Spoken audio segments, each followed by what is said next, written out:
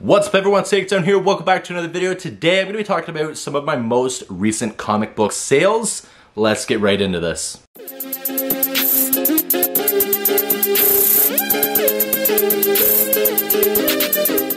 So I have been selling a ton of comics recently. It's honestly a lot of fun. I'm glad that I started getting into comics and selling them and flipping them for profit because I have a ton of comics left and I've already made back all of my money.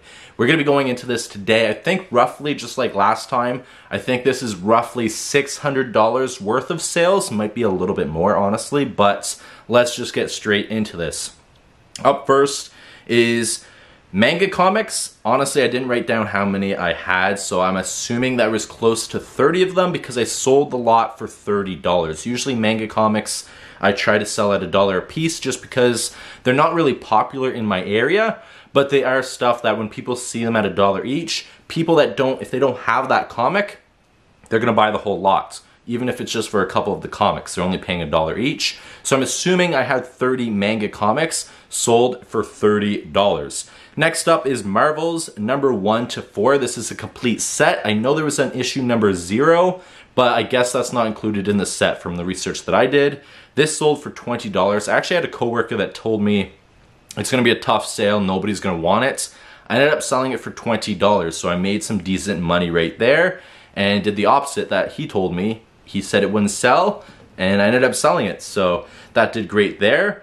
Next up is 21 Web of Spider-Man comics. These sold for roughly $3 each. For the entire lot, I sold them for $60, which was great. Web of Spider-Man, actually any of the Spider-Man that I had, roughly sell for around $3 each. So now I know if I buy a lot and they include a ton of Spider-Man, I should be able to get $3 each for the Spider-Man or more. It's just usually I don't go higher than $3 each unless it's a really expensive comic. Next up is, once again, 10 Spectacular Spider-Man comics. Again, I sold them for $3 each. That is $30 for the entire lot, which was great. Next was 85 Image comics. There wasn't anything that was really top of the line, anything that was really expensive, so I sold them roughly for $1 each, or actually exactly $1 each, and I sold it for $85. So 85 comics for $85. Still great money. There wasn't anything major that was included in the lots. I was happy to see the money. Next up, we have 8 Speedball comics. I thought it was issue 1 to 8. Or sorry, 1 to 10, but there was some missing in between, so there was a total of 8 Speedball comics. It did include issue number 1 though. I think at least issue number 1, 2, and 3 without missing any. This sold for $15, so not a lot of money, but still roughly $2 each or a little bit less. I'll gladly take that. Next up was a set of Alpha Flight No Future. This was issue 1, 2, and 3. Sold for $15. That equals out to be $5 each, which I thought was great. Definitely some really decent profit right there.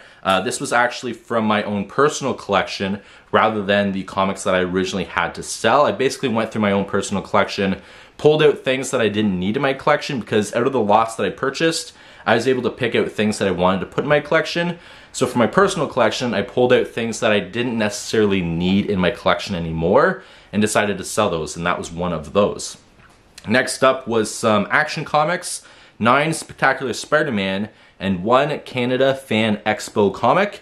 This was a $60 sale, so did pretty good there. Some of the Action Comics were a little beat up. The buyer was definitely aware of that.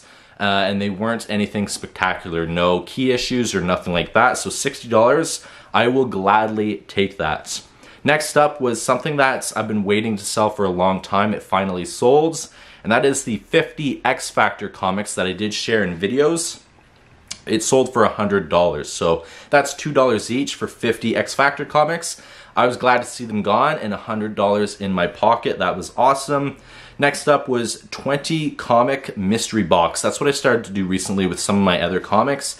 Put together some mystery boxes, trying to sell them. I've had a lot of people message, a lot of people buying them from me. So in the future, there's gonna be a lot more mystery boxes that I talk about in these videos. But this was 20 comics for $45. I think this is the one that I curated for younger kids. I think I think there's a couple Goofy, Ninja Turtle comics, some Spider-Man, some Batman, things like that included in a lot. So I sold 20 of them for $45.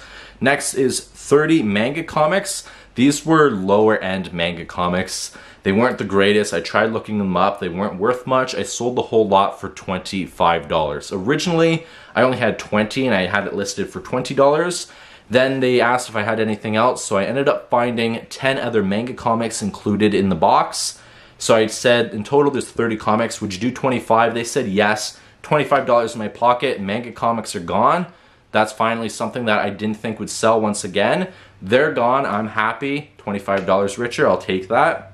Next up was a 25 comic mystery box. This was, I think, all DC of what the guy wanted. So it was $75, which was amazing. Actually, sorry, I think I'm missing a mystery box somewhere here. So I'm gonna have to definitely double check because this one wasn't from the DC guy. That's the one that's missing here for some reason, what I have wrote down. This was the one that's, he was really specific. He wanted specific things, specific characters, and was kind of difficult to talk to. So I ended up charging him for the 25 comics $75 plus shipping. That is roughly $3 each plus shipping. He wanted them, he paid for it. I'm glad to see stuff gone, but it was definitely hard to curate the box for him. I like when people are like, hey, I just want some Marvel, some DC, maybe some Image, randomly put it together. That's way easier than having to curate something, especially when this guy's demands were really high. But anyways, it did sell $75 for 25 comics. I will gladly take that. And then there's a 50 comic mystery box. Again, this guy was a little difficult because he only wanted Thor, Spider-Man, Batman, and I already pulled some Batman for somebody else. So I already had most of my Batman gone. A lot of my Spider-Man was already sold, like I've already talked about in this video. That was most of what I had left. So I ended up saying, okay, you want 50 comics? That is $110. I didn't think he was gonna take it. He took it, and this one I actually met locally, so it wasn't that big of a hassle. I didn't have to ship it or anything like that. He didn't pay for shipping, but at least it was gone. So that sale was $110.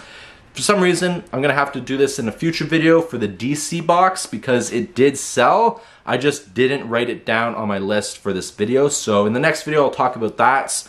And I'll also talk about probably some more mystery boxes because I did have a couple more that are probably gonna sell this week and I've been selling them like crazy. Also, if you're interested and you want a comic book mystery box, usually for here in Canada, 20 is around $20 depending on if it's just Image. If it's Marvel, it's usually around, for 20 comics, $35. If it's all Marvel, sometimes it's closer to $45. If I have to curate it, it's a lot more, but usually that equals out to be between $2.50 to $2 per comic. Somewhere around then. It also depends on how many you buy. If you buy 50 comics, it's usually around $100 I charge for it. If it's a mixed box, something like that. And shipping is usually $20 to $25 anywhere here in Canada. To the US, I'm gonna have to guess it's $35 to $40 anywhere to the US. And that's all Canadian currency. So if you're from the US and you wanna buy comics from me, do send me a message. I can definitely put a box together for you and try to figure out some shipping. You'll have to give me your details on that, but either message me on Facebook, message me on here, comment on here. I also have Instagram, I do have a Facebook page, and a bunch of other things, but these are my most recent comic book sales. Again, it's roughly around $600, just like it was last time. So that is a total of $1,200 that I've sold so far. I'm really close to make my money back, and I do want to purchase another lot. I'm waiting till I hit the profit mark for this lot before I buy more. And I do have a ton left. I do have a ton of comics left. I probably have still close to 2,500 comics left, and I'm already almost at the profit mark, so a lot of money to be made. But anyways, I'm gonna leave this video here. Hope you guys enjoyed. I'll see you guys in the next one. Please take care. Peace.